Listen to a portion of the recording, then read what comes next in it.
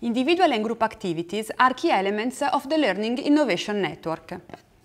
As shown by multiple studies, activities foster relationship among the actors of the experience and their environment, generating deep and lasting learning. Many pedagogical frameworks give an important role to student activities, starting from different initial stimuli, like exercises, most individual, proposed by associative perspective, concrete experiences, exploration and solving problems, knowledge re-elaboration. The flipped classroom approach is also based on making the most out of the time spent in the classroom. The goal is the application of knowledge through an interactive dynamic among the teacher and peers. All of these frameworks aim at creating active learning environments, context in which students are stimulated to acquire new knowledge, abilities and skills. In this paradigm, active teaching works side by side with frontal teaching. In a paradigm based on frontal lesson, we mainly start from contents. In other words, what to teach and how to transfer them. If we integrate this paradigm with active teaching frameworks, the focus tends to shift towards the intended learning outcomes. What the students need to master, how the students can reach the outcomes and how we as teachers can help them. Of course, there is not a single solution that is valid in an absolute way. Often the objectives can be met by implementing both approaches. To stimulate deep learning, it is therefore necessary to find the right mix of frontal and active teaching. The mix has to keep in consideration the subject's needs, the time available, the number of students.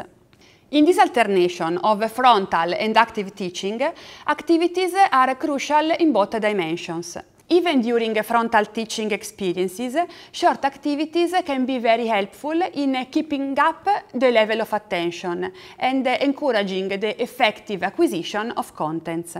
Going from a paradigm that is mostly based on frontal lesson to a paradigm that maximizes active learning moments means also changing the role of the teachers. It means going from a teacher speaker to a teacher designer. While the teacher speaker is in full control of what happens in the classroom, the teacher designer needs to stimulate participation in the activities through constant feedback, both in terms of content and in terms of process. In this context, the feeling might be of losing control of the classroom. So, what can we do to reduce this feeling even in situations with large classes? The first thing we can do is suggest proximal challenges, which are sufficiently demanding but not impossible to achieve.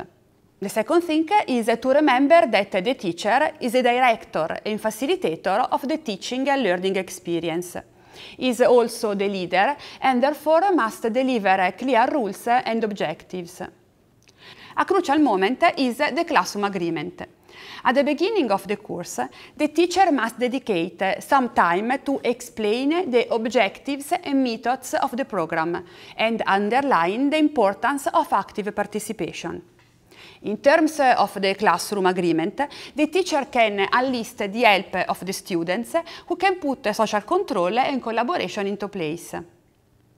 Something else we can do is to plan feedback and discussion with the whole class, which is useful for the teacher to reassess and refocus on the objectives of the program and the rules of the game.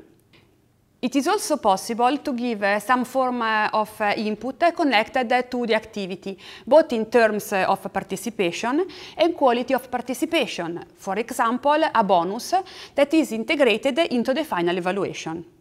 Finally, the attitude of the teacher and the quality of his presence in the classroom plays a key role for the value of active teaching to be perceived.